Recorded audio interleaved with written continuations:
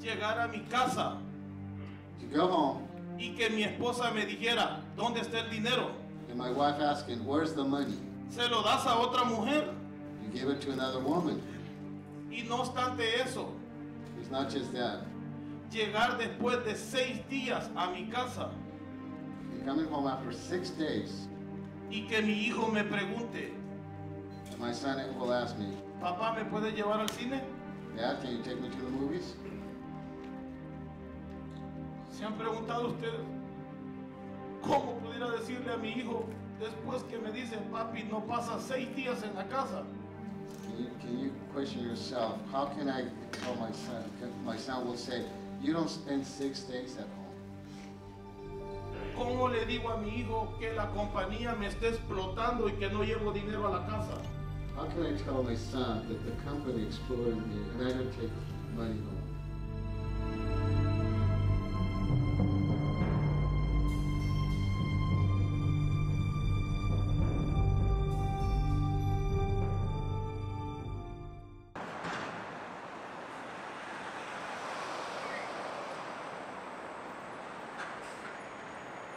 The Port of Los Angeles and Long Beach together are the largest port complex in America.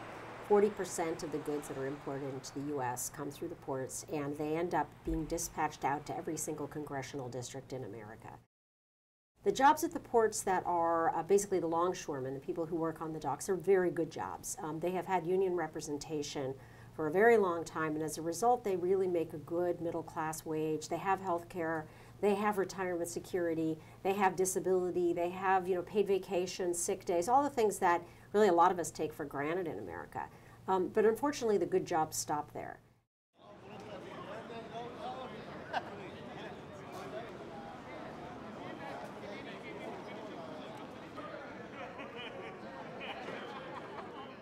So welcome to our special meeting of the Trade, Travel, and Tourism Committee. I'm Chairman, Councilmember Joe Buscaino, and I'm joined here by Councilmember Mike Bonin. So I called this field hearing tonight after hearing numerous complaints of wage theft, poor working conditions, and unfair labor practices against truck drivers and warehouse workers on city property under control and management of the Harbor Department.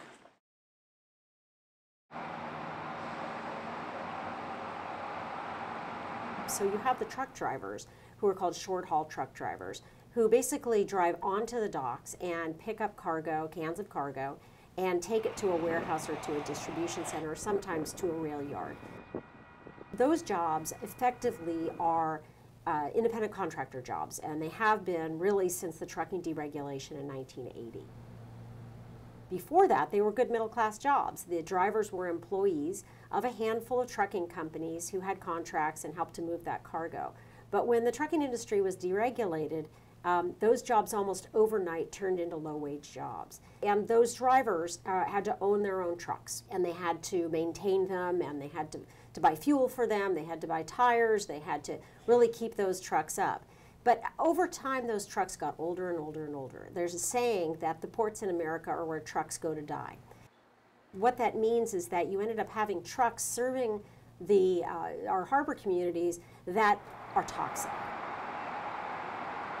Under then Mayor Antonio Villaraigosa, there was a move to clean up the trucks. And so there was a Clean Air Action Plan, and as a part of that, a truck ban. They banned all of the dirty trucks, and then a clean truck program that effectively gave a subsidy to trucking companies, not the drivers, but to trucking companies to buy new trucks, to buy a fleet of new trucks. And as a result, the diesel pollutants around the ports of Los Angeles and Long Beach were reduced by 80%. The bad news is, even though the requirements from the government to change trucks was put on them, they never were able to go back to Walmart, to Target, to Costco and say, all right, we were charging you, let's say, $100. Now we have to charge you $150 because the government's requiring us to have new trucks. It wasn't until there was a realization in partnership with the Teamsters that in fact they were misclassified as independent contractors, that really they are being treated like employees but paid as independent contractors. The drivers file lawsuits, sometimes individual lawsuits or a class action lawsuit. In every single instance, those agencies have ruled that these drivers are misclassified and that they are in fact employees.